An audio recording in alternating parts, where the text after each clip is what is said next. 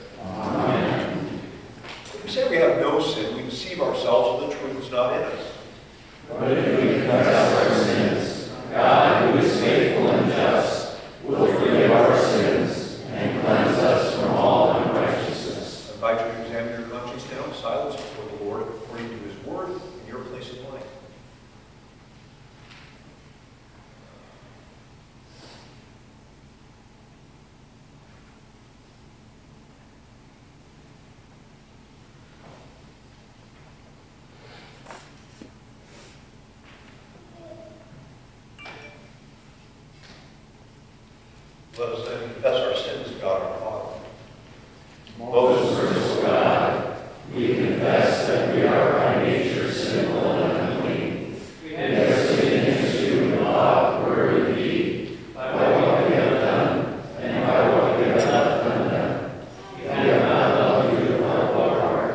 We have not loved our neighbors as ourselves. We justly deserve your present and eternal punishment. For the sake of your Son, Jesus Christ, have mercy on us. Forgive us, renew us, and lead us, so that we may lie in your will and walk in your ways, to the glory of your holy name. Amen. Almighty God, in his mercy, has given his Son to die for you, and for his sake forgives you all your sins. As a called ordained servant of Christ and by his authority, I therefore forgive you all your sins. In the name of the Father, and of the Son, and of the Holy Spirit. Amen. O Lord, open my lips.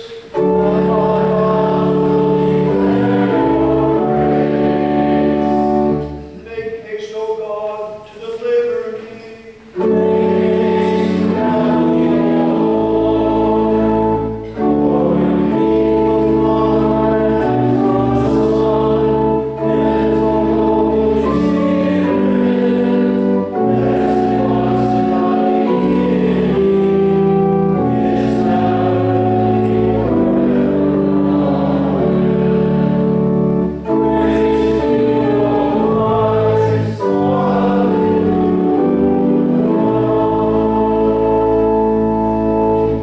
Glorious is God with his angels and saints.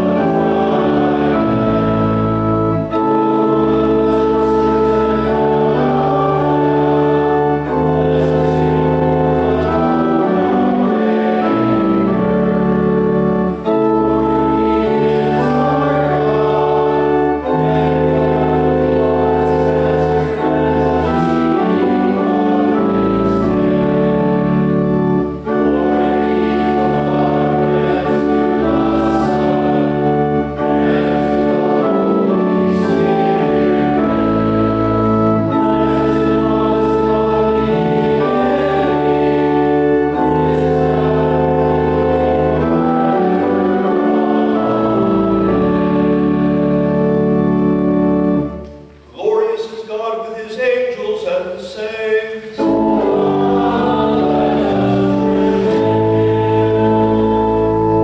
May you see. We continue with the response to St.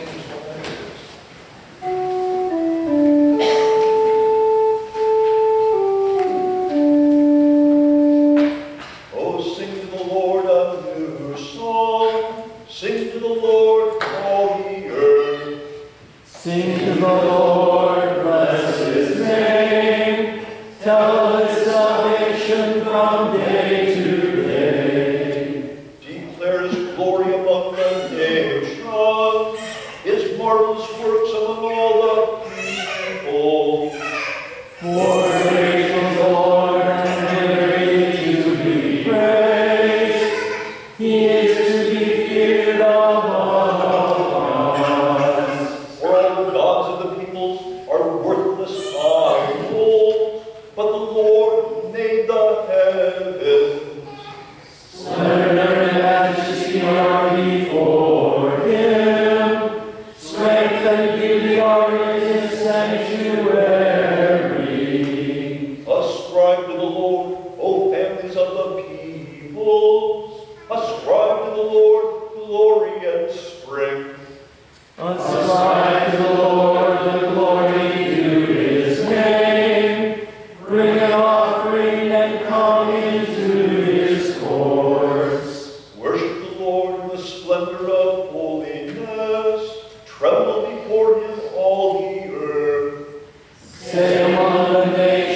the Lord reigns. Yes, the world is established. It shall never be moved. He will judge the peoples with equity.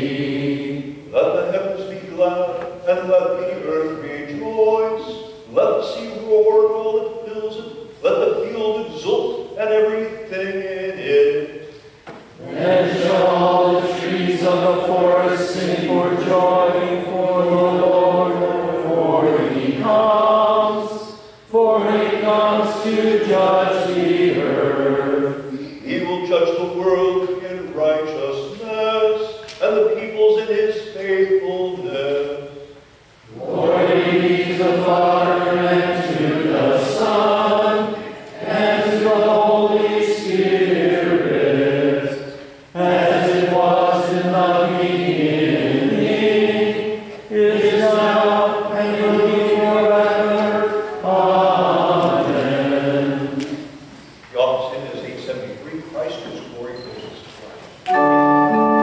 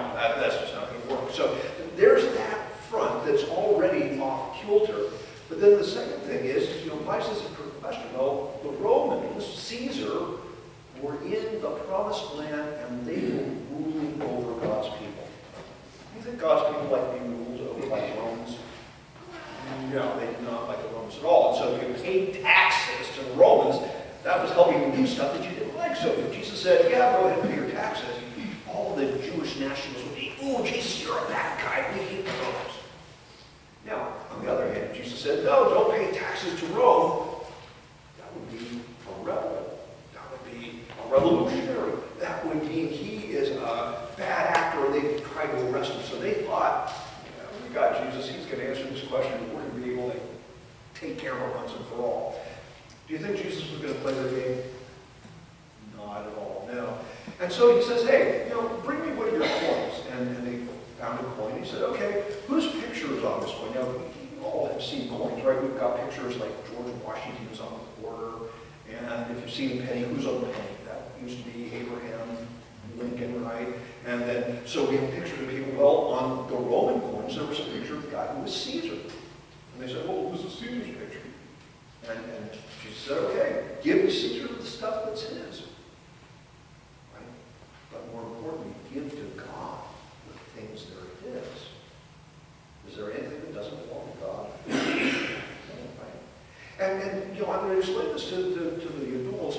What this means, if you look at the whole day that Jesus had his controversies, rendering to God the things that are his means to recognize his son Jesus as the one sent to redeem us. To recognize Jesus as the one who was God in the flesh, to fulfill all righteousness, and to redeem us from death and hell by his death and resurrection. So, Jesus does not get trapped. They marvel how to get out of that situation.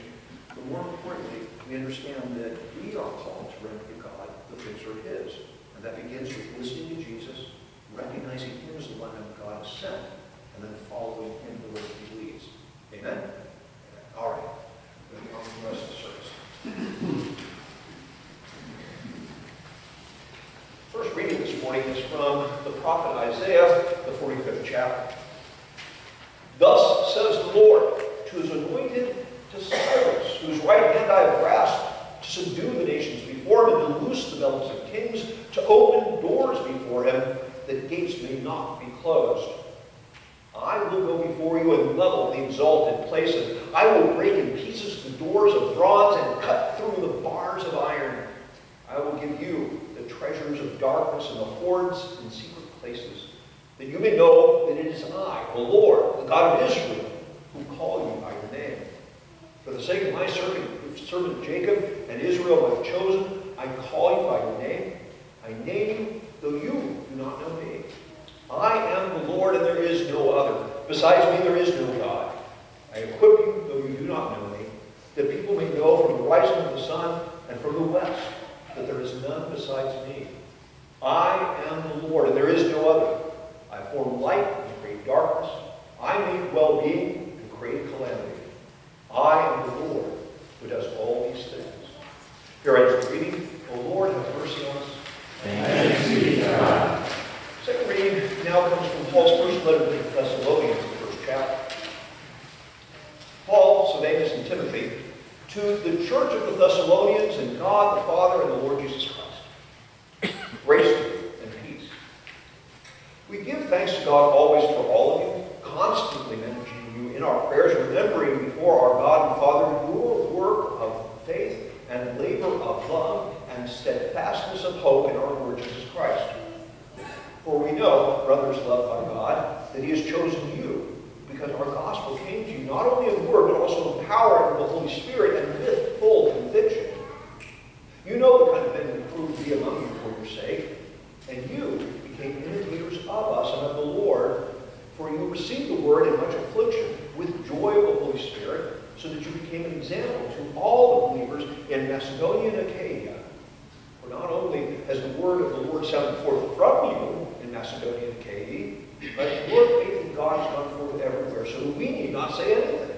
For they themselves report concerning us the kind of reception we had among you, how you turned to God from idols to serve the living and true God, and to wait for his Son from heaven, whom he raised from the dead, Jesus, who delivers us from the wrath to come. Here ends the reading. O Lord, have mercy on us. Thanks be to God. I invite you to stand with the gospel verse. Hallelujah. You have been filled in him. Who is the head of all rule and authority. Hallelujah. The Holy Gospel according to St. Matthew, as recorded in the 22nd chapter. Glory to you, O Lord.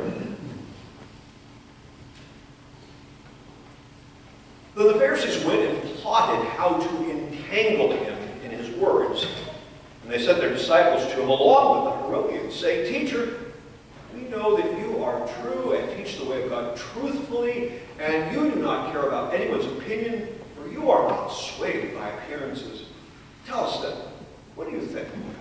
Is it lawful to pay taxes to Caesar or not?" But Jesus, aware of their malice, said, "Why put me to the test, you hypocrites? Show me the coin for the tax." And they brought him a denarius. And Jesus said to them, "Whose likeness and inscription is this?" They said, "Caesar's." Then he said to them, "Therefore render to Caesar the things that are Caesar's, and to God the things that are God's." When they heard it, they marveled, and they left him and went away. This is the gospel of our Lord Jesus Christ. Praise to you, O Christ. Forever in the heavens, O Lord, your word is true.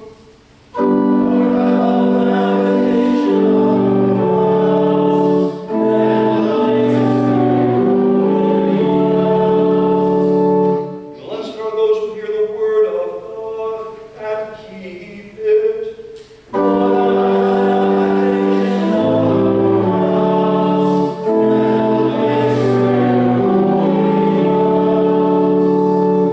Glory be to the Father, and to the Son, and to the Holy Spirit.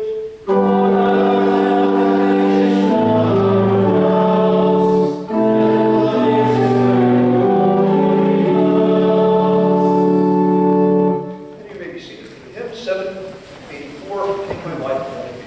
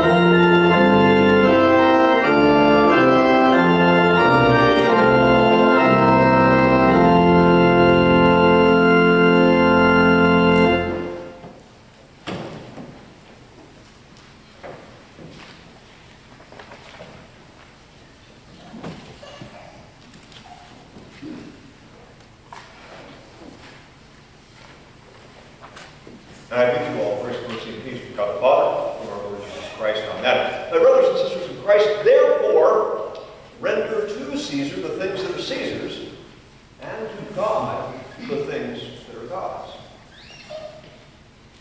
Now, if you think about it, that doesn't really answer the question that they put to Jesus, does it? And they were asking whether it was lawful, that is, whether it was in accord with God's will as set forth in the Torah, whether it was lawful to pay taxes to Caesar, the foreign oppressor and occupier of the promised land. But Jesus doesn't care about their question. He sees right through their attempts to trap him and turns the table on them with respect to the law. But as always, the question to us is, what's here for me? What am I given in this word with this passage? And the simple answer is, you too are called to render to God the things that are His. But what that means exactly is we'll work to uncover. So let me preface all this with a couple of observations. First, the discussion of Caesar and God here is not an invitation to contemplate the relation of church and state, or the two realms in which God operates to bring His gifts to us men and women. So we're not going to worry about that. Second, one of the difficulties with preaching the lectionary, that is, with going with the assigned readings that we have from week to week, is that they actually build on one another. And sometimes we need to hold on to the themes and the teachings for several weeks in order to get what a particular reading is giving to us now. So let me set the stage for getting at what it means to render to God the things that aren't His. As the Pharisees and Herodians came to Jesus with their clever question, it was still Tuesday, what we call Holy Week, which means that the cross and the empty tomb are not far away at this point. The work that Jesus was come to do to redeem all of fallen humanity, according to His Father's will, was about to be concluded, and that colors all of what is going on here. Now, if you have been following the readings of the last few weeks, you'll remember that the religious leaders of Jerusalem had questioned Jesus about His authority to do what He was doing. Entering the city as if He was a king, chasing out the animal sellers and money changers from the temple courtyard, and then teaching the people. Jesus deflected their question by asking them why they had not heeded John the Baptist, and then he told parables about those two sons, and about the wicked tenant farmers, and about the banquet where there were guests less than excited about being in the presence of the king's son. The leaders knew that Jesus was talking about them, and they wanted to arrest Him immediately, but the crowds were still listening to Jesus as if He was a prophet, and the leaders did not want to stir things up. But they did want to get rid of Jesus. And so they plotted how they might discredit Him in front of those crowds, and they thought that they could do that with a hot-button question that had only two possible answers, which they thought would hack off at least half of the crowds, no matter what Jesus answered. While you and I don't necessarily get a feel for the issue that they raised about taxes, we do know questions that can lead to controversy no matter how they are answered. For instance, what do you all think about President Trump? No, don't answer it. Right? In our culture at this point, no matter what a person says in response to that question, there are going to be folks who will be angry. Also, too, with the question about Caesar and taxes. If Jesus said, yes, pay those taxes to Caesar, the Jewish nationalists would have been angry because Jesus said it was okay to support the occupiers. On the other hand, if Jesus had said no, that He was a rebel against the establishment and in danger of bringing Rome's anger down on the nation, the Herodians, the Pharisees, thought they had Jesus trapped. But notice, Jesus doesn't play their game. And here's the first takeaway for us. Whenever someone asks, is it lawful? That is it in accord with God's will, such that doing these things will get you God's approval, or not doing them will get you in trouble with God? Stop right there. The law is not how we are justified before God, period. Now, this isn't to say that there isn't right and wrong in God's eyes, or that we shouldn't do good and avoid doing evil, but that's not how you and I are made right with God. And yet, we act like that we are made right by the law all the time. In the heart and the ego of our old nature, we measure ourselves against the law and against each other, and act as if that gives us our standing before God. We act as if there's some heavenly accounting book up there recording all of our good and bad deeds, and we think that if we have more good than bad, well, we're okay. And if my balance of good over bad is better than someone else's balance, then that means I'm better than that person. We have to stop Man, a person, is not justified by the deeds of the law. All of us sin and fall short of the glory. All of us have nothing on our own to boast of. If you will, none of us can claim to have more good than bad in our heavenly account book. We are all sinners. We are all condemned. Just, period. The law, what is lawful, does not justify it. It shows rather how far we are from living with God as we were created to. Is it lawful to pay taxes to Caesar? Doesn't matter. You're not. You are lost to sin, and you are lost to the kingdom, whether you pay taxes or not. So what then?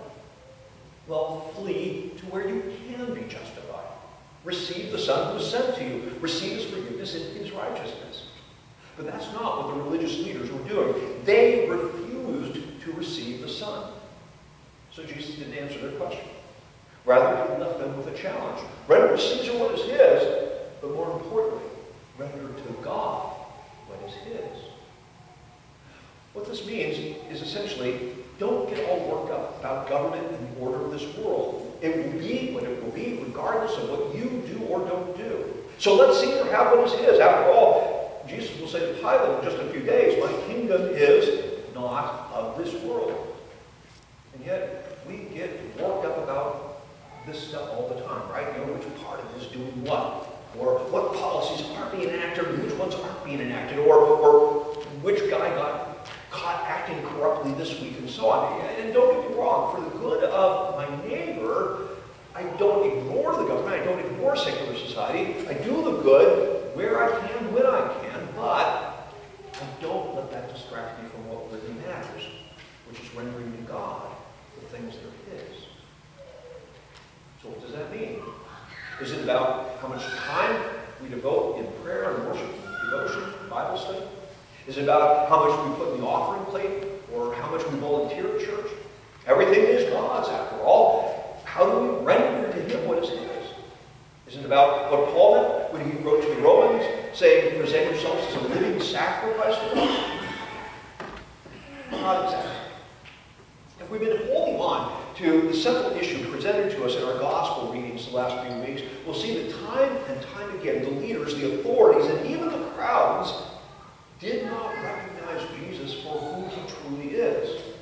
Even the 12, who had been with him for 3 years, don't seem to grasp who he is or what he was come to do. And so you and I, at times, we miss it as well. Remember the Catechism, I cannot, by my own reason or strength, believe in Jesus Christ, my Lord, or come to him. And when we fail to recognize the anointed Son, the Savior of the nations, the Lamb who was slain, but behold, he lives, when we fail to see him as the justifier of the fallen and the Redeemer who has taken away the curse of the law, then we are not rendering to God the things that are his. We are not coming to the wedding feast. We are not yielding the fruit of the vineyard to his master. And this is why we need to give up trying to justify ourselves by the law. For to the degree that we think we've done our part or added to our holiness, we have withheld glory that is due to the Son, and we've not rendered to God what we should. So how then do we render to God and receive the Son as his? Well, the Holy Spirit calls us by the gospel, he enlightens us with his gifts, and he keeps us in faith with Christ, which means that we repent of all the ways that we have turned from God to go our own way. And then we receive Jesus as the one who brings us to the Father through his death and resurrection, and in receiving him, we listen to him, and in listening to him, we follow where he leads, believing that he and he alone is our life and salvation. So render to the world what it is due, and render to God your heart and your faith by receiving the Son. Even so. Amen. And now may that peace that surpasses all understanding guard your hearts and minds in Christ Jesus until the glorious day of his appearing. Amen. I'd like you to stand as we join together to sing the hymn today.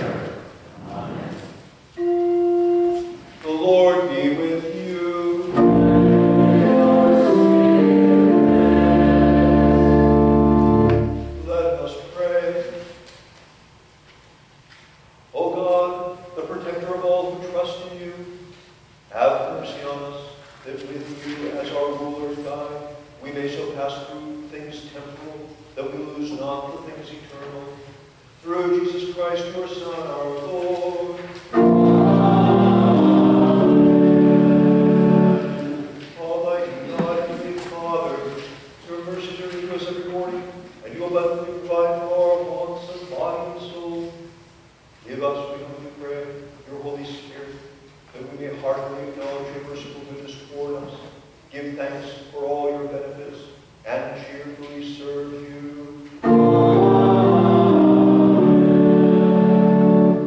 Lord God, you have called your servants to ventures of which we cannot see the ending, by paths as yet untrodden, through perils unknown. Give us faith to go out with good courage, not knowing where we go, but only that your hand is leading us, and your love supporting us. Through Jesus Christ our Lord. Lord, keep this nation under your care. Bless the leaders of our land, that we may be a people at peace among ourselves, and a blessing to the other nations of the earth. Grant that we may choose trustworthy leaders, contribute to wise decisions for the general welfare, and serve you faithfully in our generation. Through Jesus Christ our Lord. And here is to bring our concerns to you in our hearts.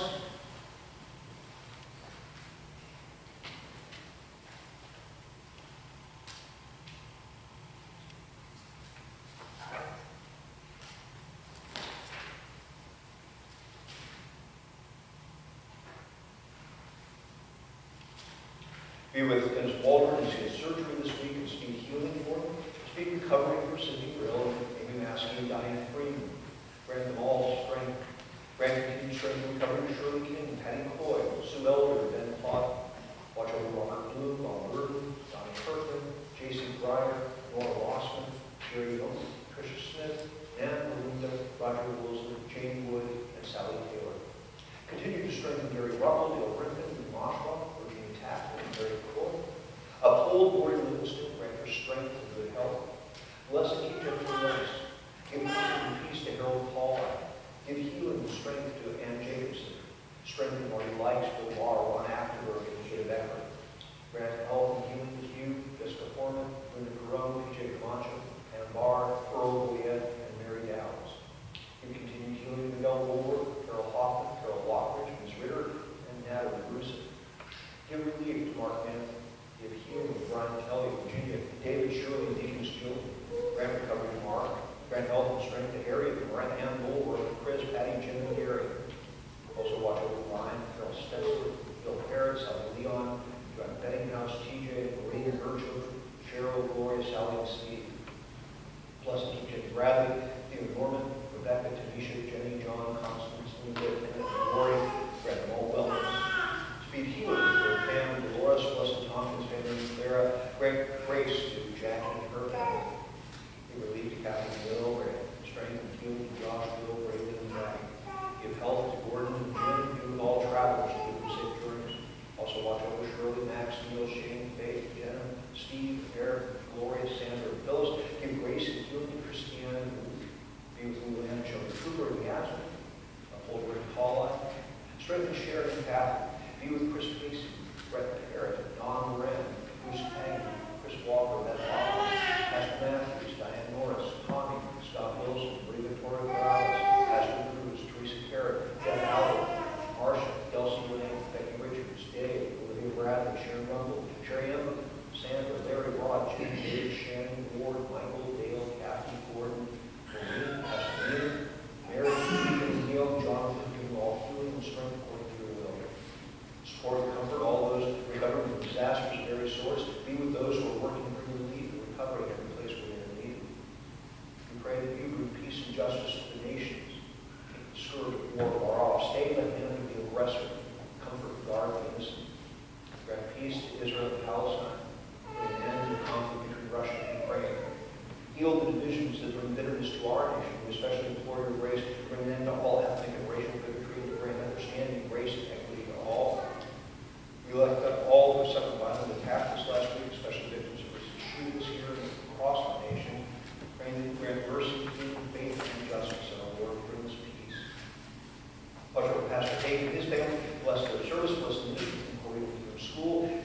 grace to support all of these situations. Be with our synod and all of its officers, and our synod president, Michael, our district president, and all synod and district officials, that they may be guided by your word to do those things that are pleasing in your sight. Grant stability, faith, and hope to all who are struggling in this economy. Bless the people of Haiti as they struggle to recover and establish a stable civil life. Grant shelter and protection to all refugees, especially those displaced by the conflict in Syria and Gaza. Finally, we ask that you send your spirit of peace to Sudan, Somalia, Myanmar, Venezuela, Afghanistan, Ethiopia, Kenya, Nigeria, Burkina Faso, Nagorno-Karabakh, the Middle East, especially Iraq, Egypt, Syria, Yemen, and all places torn by war or civil strife. Lord, in your mercy, hear our prayer. we also ask that while our nation continues to live with peril, and while many remain in harm's way, that you would watch over us and show your mercy to all who are in danger or who suffer in any way. Comfort those who mourn, heal those who are injured, give wisdom and humility to those in authority. Continue to be with Gary Cook, Joshua Zook, Alex Zook, Elizabeth Bowers, Garrison, and all employed in active duty military personnel and their families. Protect all innocent civilians everywhere. Bring the wicked to justice. Defend the righteous and lead all to repent evil and seek your peace. We know that all things are in your hands, Father. And we ask that you would bring justice and establish fair government according to your good and perfect will. Lord, in your mercy, hear our prayer. O Lord, our heavenly Father, almighty and everlasting God, you have saved and brought us to the beginning of this day. Defend us in the same with your mighty power, and grant that this day we fall into no sin, neither run into any kind of danger, but that all our doings being ordered by your governments may be righteous in your sight. Through Jesus Christ, your Son, our Lord, who lives and reigns with you in the Holy Spirit, one God, now and forever.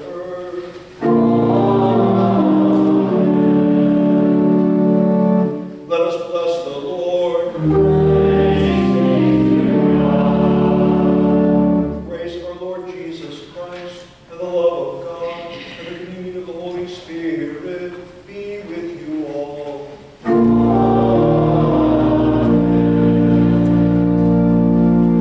Closing hymn is 850, God of Grace and God of Wrath.